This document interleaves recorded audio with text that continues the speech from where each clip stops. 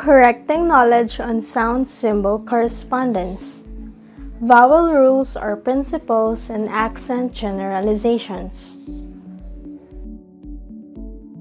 In words containing a single vowel letter at the end of the word, the vowel letter usually has the long vowel sound. Note that this rule refers to words and not just syllables. There is a similar rule for single word letters at the end of syllables. When there is only one vowel and it is at the end of the syllable, the vowel makes it long sound, as in he, banana, Africa, pizza. In syllables containing a single vowel letter at the end of the syllable, the vowel letter may have either the long or short vowel sound. Try the long sound first. Note that this has the same effect as rule number 1. When there is only one vowel in a syllable and it is followed by at least one consonant, the vowel usually makes its short sound. Examples include on, itch, mascot, Wisconsin. This pattern is called a closed syllable because the consonant closes in the short vowel sound. A single vowel in a syllable usually has the short vowel sound if it is not the last letter or is not followed by R, W, or L. When explaining this to students, it is often helpful to indicate that a single vowel in a closed syllable is usually short. Students should be taught that a closed syllable is one in which there is a consonant on the right-hand side. They will also need to know, as indicated above, the R, W, and L control rules. Vowels followed by R usually have a sound that is neither long nor short. Anytime the letter R follows a vowel, that is an R-controlled syllable. We often refer to this as the bossy R.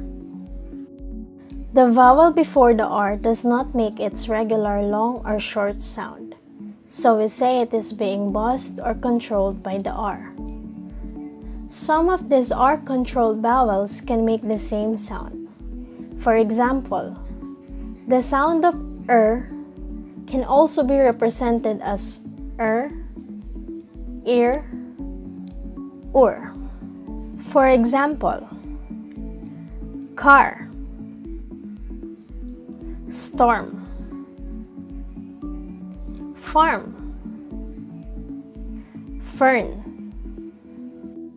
A Y at the beginning of a word has the Y consonant sound. Y at the end of a single syllable word when preceded by a consonant usually has the long sound. And Y at the end of a multisyllable word when preceded by a consonant usually has the long E sound. Some people hear it as short E. Typically, in a one-syllable word, the E at the end of the word makes the long E sound, as in the following words: cry, fry, try.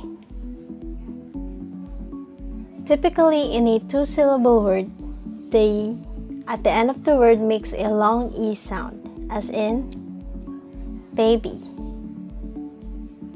city.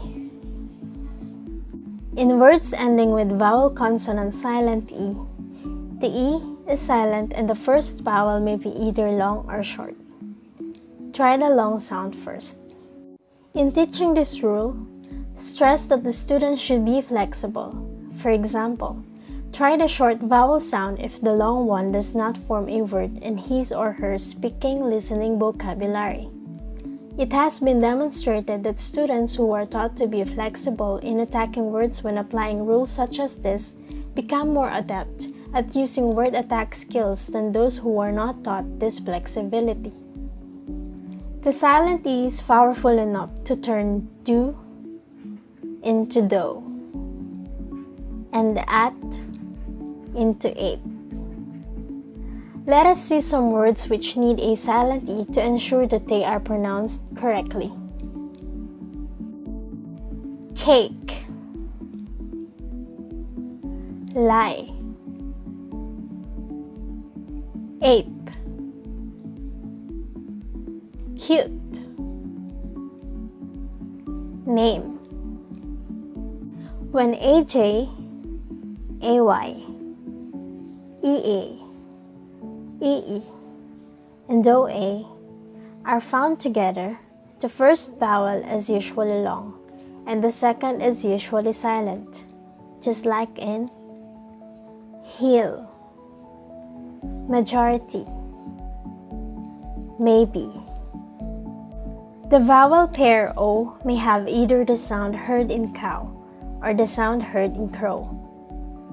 This is not the long O sound heard in snow, although it is spelled exactly the same. This sound has two spelling patterns, O-W, O-U. These vowels combination O, O are diphthongs when they have the variant vowel sound as heard in cow and house. When AU, AW, OU, OI, and OY are found together, they usually blend to form a diphthong. For example, straw, August, boil, loyal, cloud. The U sound is either long as in moon or short as in book. The letters U are used to spell two slightly different sounds. These words have the long U sound as in boots, spoon, poor. The letters U are used to spell two slightly different sounds. These words have the short U sound as in book, cook, foot.